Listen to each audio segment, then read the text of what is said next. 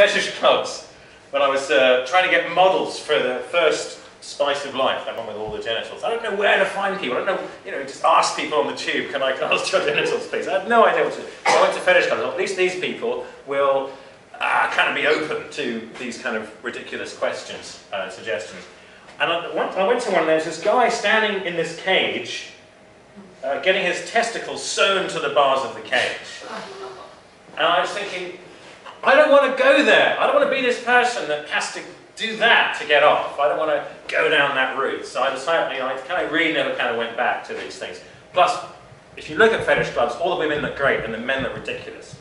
Because men look really stupid, most of them in kind of leather corsets, or, most of them shouldn't wear tight-fitting rubber. They look frightening in a doctor's coat or whatever. There isn't the same ability to be expressive, it seems to me, which is basically, to me, it denies, they're all wearing uniforms. They're kind of doing this, I'm going to do fetish now, and I'm going to be this fetish thing.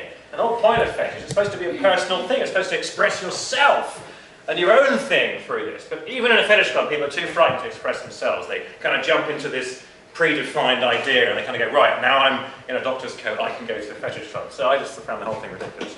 So basically, maybe this is me exploring my own sexuality through my art. No different to Picasso and Rodin and all those other people. And I'm quite sure they'd have admitted it as well. But it is, I think, quite a beautiful object. And it is quite a curious object. I mean, who knows? This is a, I don't know, this probably never been done before.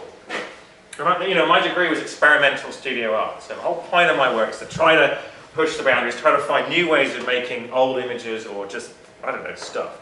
So, is this obscene? I don't know. I mean, if it was obscene to do it, she was willing, but there's something questionable about this, and I'm quite happy to sit with that. So here's some of my new work, which is going to see in the corner. So this came about because I was trying to find. Press the wrong button. This is her own gear. So this is called dominate, subordinate. Basically, she's a switch. Sometimes she likes to whack, sometimes she likes to be whacked. And that's fine. So these are people basically expressing themselves. This is basically through the medium of photography. Are these images obscene? Certainly somewhere they are, but I don't think so. This is, what could be less obscene than a person literally just expressing themselves and using me, the artist, as a tool to do that? The kind of, same again here. Now, I guess this is a bit of a smash up because she put on these gloves. I thought she was going to do the washing up. I'd never seen all this stuff before. Rubber stockings, that was a new thing for me. And she put on this mask, this hood, and I thought she was like a skeleton. It's kind of like, and I happened to have this scythe in the workshop, as you do, and so we made this, and so it was a bit of a kind of collaboration ring. That's what I like. People come to me, and then we decide what we're going to do.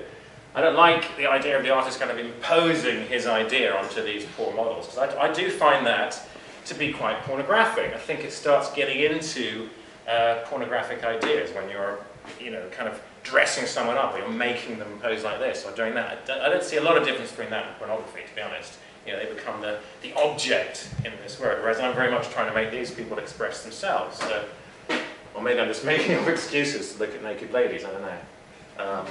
You tell me. I'm just going to show a few more of them, then we're kind of... Okay, so, and finally, is this obscene? I mean, what happens when you start messing around with religious iconography? So this kind of crosses all kinds of barriers that people may not like, because you're basically smashing up the two things, nudity and religion. Oh God, we can't have that, right? But if you go all the way back to the Irish sculpture at the beginning, it used to be fine. So, can anyone, because you're all very bright people, can anyone tell me why this cannot possibly be Jesus? Is it the hand rather than the wrist nails? No, but good point. He's not circumcised? He's not circumcised, exactly. So this is how I get away with it. It's not Jesus, it could possibly be. Right, so that's about it from me. So then we're going to kind of hear from you. How long have I been? Have I got overstepped? Where are we? 7 minutes. Oh. So I'm ready for another one of these.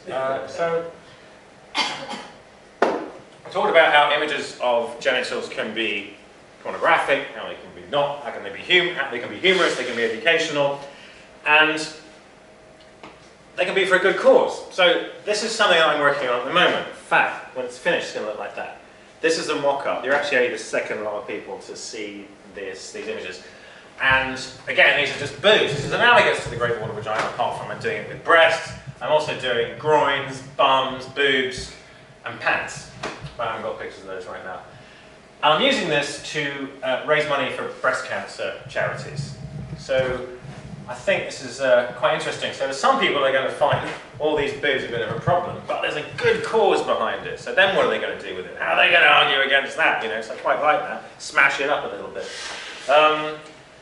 And then I decided, right, I can do all these things. So I'm going to do the bums for colon cancer. I'm going to do the groins for cervical cancer. All going to be for cancer. Basically, I'm going to go, right, let's do something really good with all this stuff. And then you basically can't accuse me of being obscene. So that's kind of the point. But, so the thing is, so basically I've got this many. So I've got an exhibition opening in London in 2 weeks. So that's all I can do. I'm going to make a little version of it. And then I want this many. So I've got 100 and something, I need 288. So I need your boobs. So basically, I'm here to ask you if I can scan your boobs. It's quite easy. You just go like that.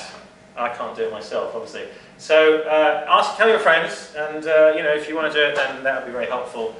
Sometime in the next couple of months would be really cool. So, that's about it. I hope I've been a little bit interesting. Some people can't. But the point is that hopefully we can discuss this, and maybe you'll come up with things that are more interesting than I've managed to come up with, but that's the best I can do. So thanks very much for coming, and have a drink, and then we'll have a chat. Yeah?